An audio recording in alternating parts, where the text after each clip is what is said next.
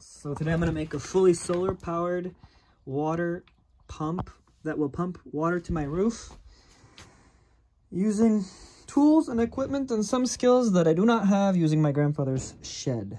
Just follow me along this journey of unprofessional solutions. It broke, but step one, I guess, is just marking holes of where I'm going to drill. Use very professional tools. Now it's set to drill. Look at that skill. It's one. Grab this. Second one. So it's very important to make sure the drill is set to drill instead of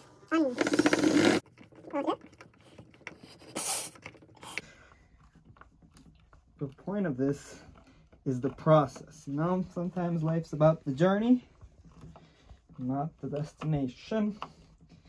Oh god, that hurts. Okay, done. Step one complete. Look at this. All right, so now I'm just kind of eyeballing about how long I need the input tube to be. This is my water tank, and I'm just gonna make a T connection here, just about here, which is gonna go a T, which I don't have right now, T this, which will be able to input straight into this main line to bring it to there. Okay, so I'm on the roof, and this is gonna be the little tank. It's only 70 liters, but that's enough for what I'm trying to do. And there, Marina is helping me with kind of sizing up how long this is. So Marina, I want you to put that next to the outlet of the pump. So here I am again, back down as part of amateur hour again, because I think these tubes that I got, they're the wrong size for this. But my solution is a cup of boiling water, and I'm gonna just expand it a bit with a butter knife and hope it works. Kind of like this. Oh my god. And I know when it cools down it's going to be okay again. But anyways, it's made it way softer. I'm going to cool it down. Anyway, regardless, I'm going to put those locking things after. So it'll be okay. And this actually kind of works. But I think with a...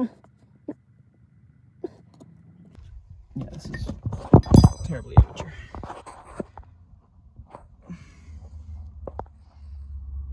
But yeah. Alright, so kind of worked. I'm gonna put this soon, but regardless of without this, it's pretty on. Like, I can't remove this easily. So with this, it'll be definitely better. And now I'm just gonna do a quick test if it can pump all the way up. On the specs, it says it has a 5-meter head.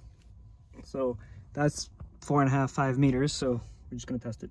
So for the first test, this is gonna be the battery I'm gonna run this on anyway. And I have my charge controller, and I'm just connecting these ends to it. And this is definitely not the way to do it. First of all, you should color code usually where the positive or negative is. And I don't really have the clips, so I'm using nothing except wrapping it around with the copper coil and then with some electric tape. So now just to see if this battery has a charge and charge controller. All right, it's turning on, it's working. So I'm gonna show the schematics in a moment, but just for now, what's happening is this battery is being fed into this charge controller. Charge controlling is going to this switch that I got, which is a 12-volt switch, and you could hear the motor running. So now we're just gonna put a water bottle to see the flow rate and if it's gonna be successful. Okay, the very first test. This tube is in this water bottle now, and let's see how fast, if it goes. All right, it's pulling it out.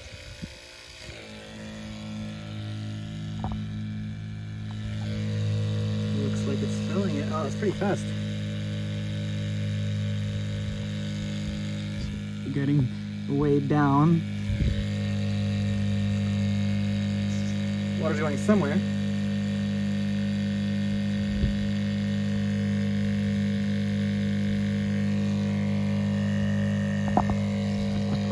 And there it is.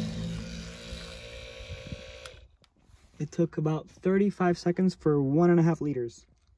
All right, I did some math. It's gonna take 24 minutes to fill the tank up there, 70 liters, using this pump. So 24 minutes is perfect because this is more than enough to run this for a couple hours actually. So 24 minutes, pump that, and then we're good. Now I'm gonna go up there and actually confirm it's there. All right, turn it on. Key? Yeah.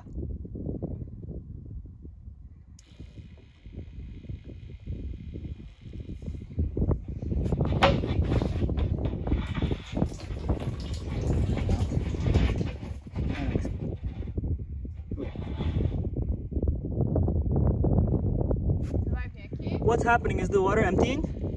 No. Huh.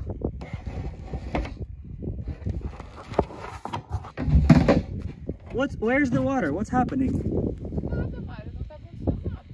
Pull it out of the water for a second.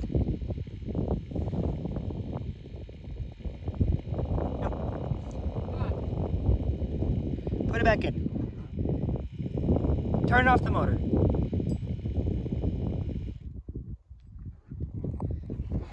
The fudge. Okay, I came back down. I think the issue was the pump priming. So it says it's auto priming, however I realized the auto priming is a little bit weak.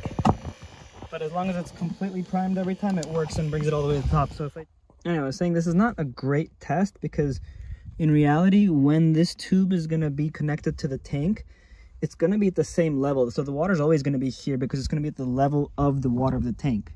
So as long as the tank is more than a third full, that won't be a problem. And even when it's less, it's gonna be already primed from before.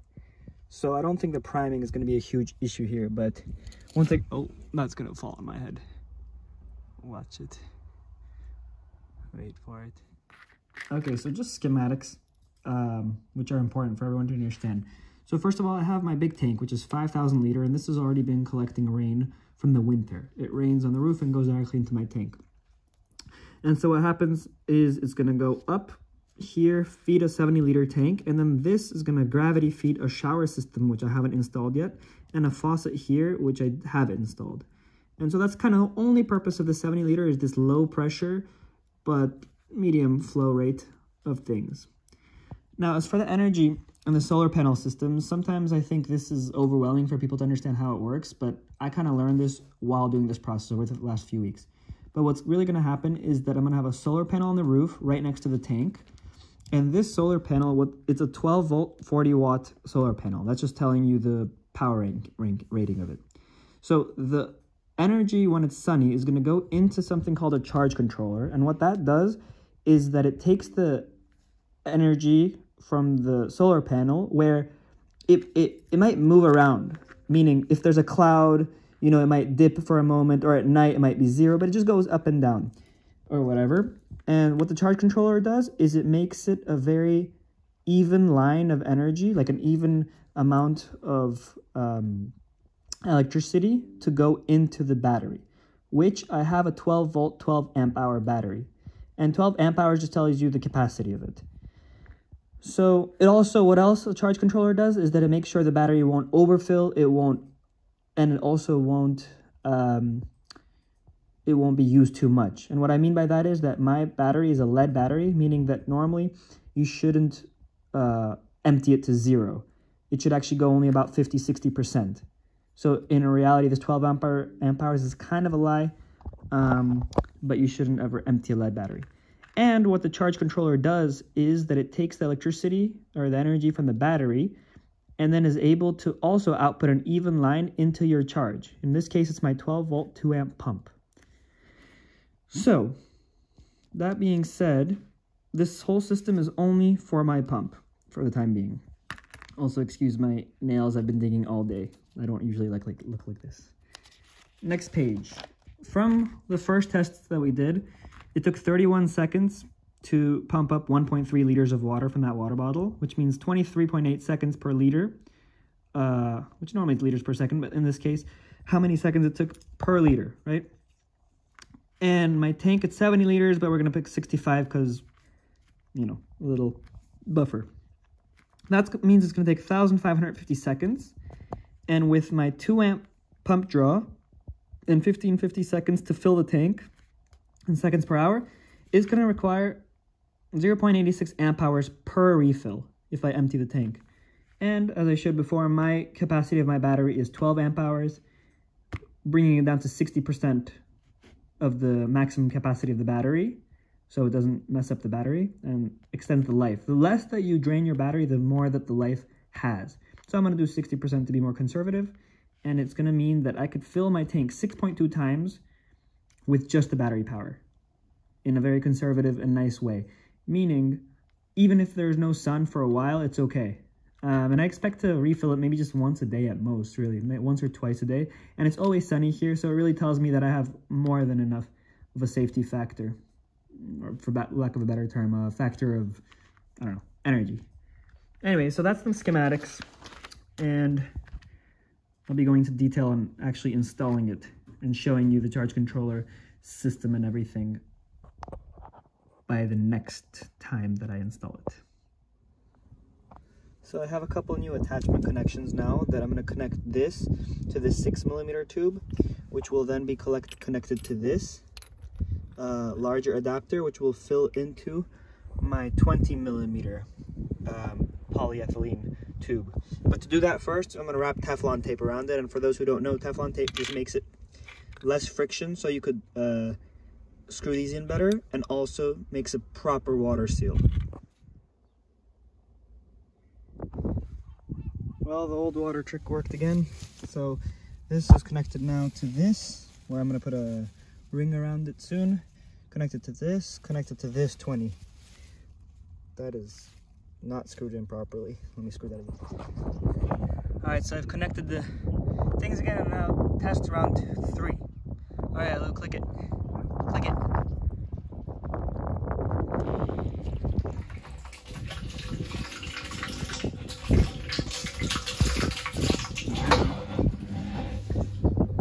It's working nicely.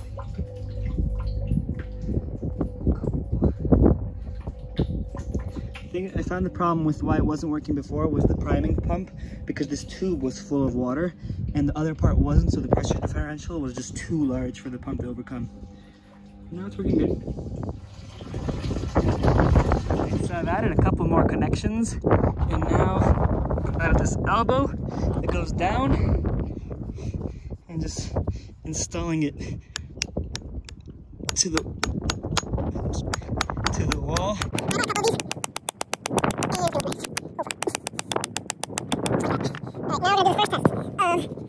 Look, it's stable, nice. Might do another one there. We're gonna open this, and Marina, tell me if you see water, ta?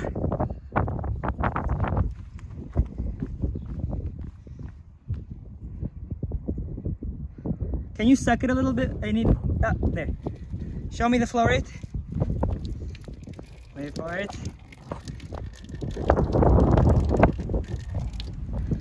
It's not bad. So instead of going up and down the roof every moment that I need to close the water, I'm just going to install this quick thing right here, which is going to help a lot. All right, quick test to see if it works. All right. Works.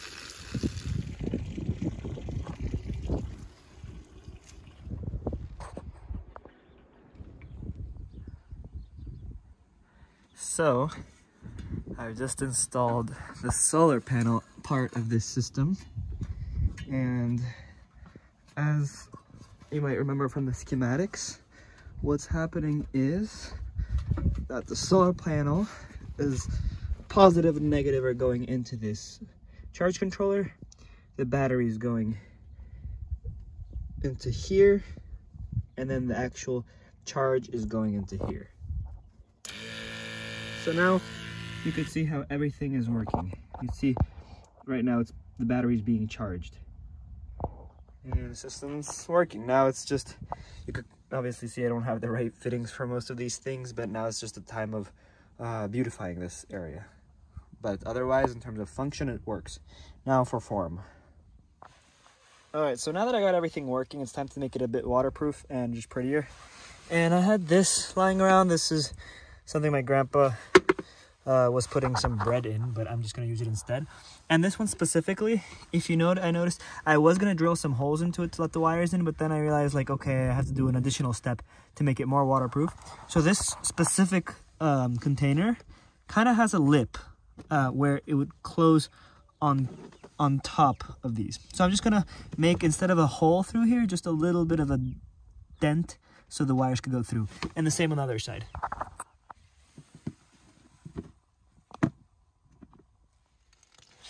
All right, so there it is. A cut here. Again, sorry for my fingers. I've been digging all day. A cut there for the solar things. You could see what's going on with the solar charge controller. And when I click this here, the pump starts.